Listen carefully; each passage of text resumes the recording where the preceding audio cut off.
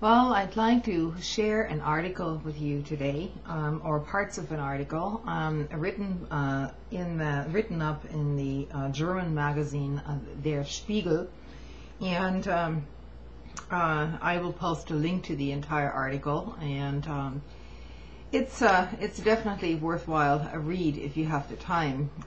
It's kind of lengthy, probably. I printed it out. It's about 3 pages.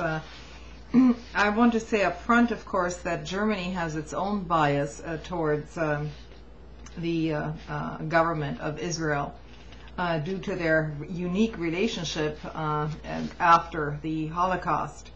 And so this article, nevertheless, is worthwhile a read. And so I will start right off here by quoting.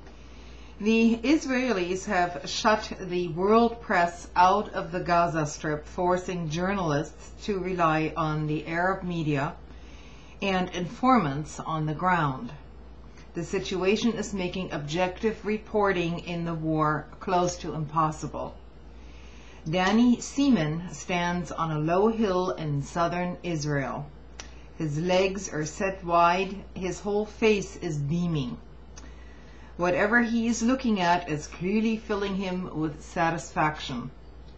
While a crowd of journalists scurries around the hill, television cameras stand at the ready, and the logos of major television stations and channels glint from satellite dishes atop broadcast vans.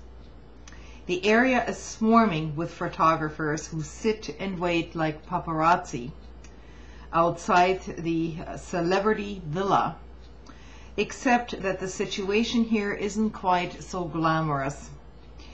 With little to see, the general mood is one of annoyance. And that's exactly how Seaman likes it. After all, he doesn't like these foreign observers very much. Seaman is the director of Israel's government press office. The Israeli government has barred all media coverage from the Gaza Strip, which has forced correspondents from around the world to take up positions here, 1 kilometer back from the border. In the distance, they can make out the silhouette of Gaza City, and they can see the smoke that rises after each airstrike, too. At the moment, this hill provides the best view of the war available, and it's the Israeli view. The journalists are close enough to film the impact of Israeli bombs, but too far away to see the Palestinian casualties. "I'm happy that you're here," says Seaman with barely concealed scorn as he greets the assembled journalists. In front of him stands CNN's star reporter Christiana Amanpour, and next to her are her colleagues from the BBC and 24 other television stations. Then Seaman lets everyone know what he expects from them. You're here and you're covering our side.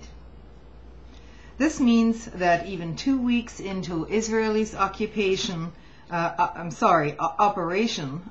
cast lead against the Palestinian organization Hamas, no independent reporter is being allowed into Gaza.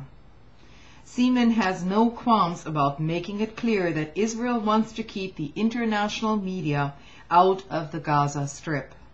The reason is that the foreign press is biased, unprofessional, and falls too easily for the other side's propaganda. His definition of professional, it would seem, is only putting out Israel's version of the war. The fact that this is happening in Israel, of all places, is surprising, this article states. Israel prides itself on being the only democracy in the Middle East, and for having always emphasized freedom of the press. The Israeli Supreme Court actually directed the Israeli government to let the international press cover this conflict, but of course to no avail. This article goes on to say a little bit later, the era in which journalists enjoyed almost unfettered access to combat operations has been over since the Vietnam War.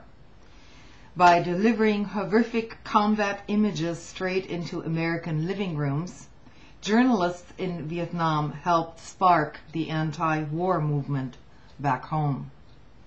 And since then, the world has seen only the aspects of U.S. military operation that the Pentagon wants it to see. In the 1991 Gulf War, for example, was a war presented by censors, a war without victims, blood or suffering. Many correspondents covering the conflict sat in hotel rooms for months in Dhahran, Saudi Arabia, without ever hearing a single shot. Meanwhile, the television screens back home ran anti-septic pictures of airstrikes, images that looked more like you'd see on a computer game rather than the death of a human being. Likewise, in 2001, the first rockets struck outside Kabul. The only pictures made available came from an Afghan night vision camera stationed 60 kilometers away.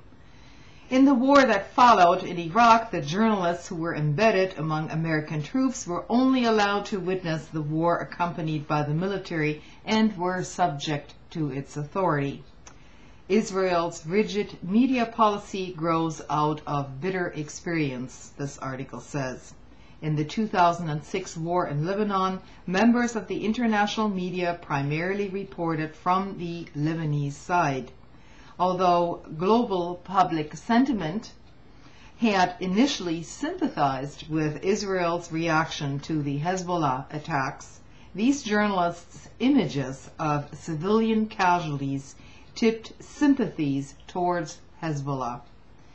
And when Israeli soldiers gave journalists telephone reports from the front, the news was soon full of stories about the victims.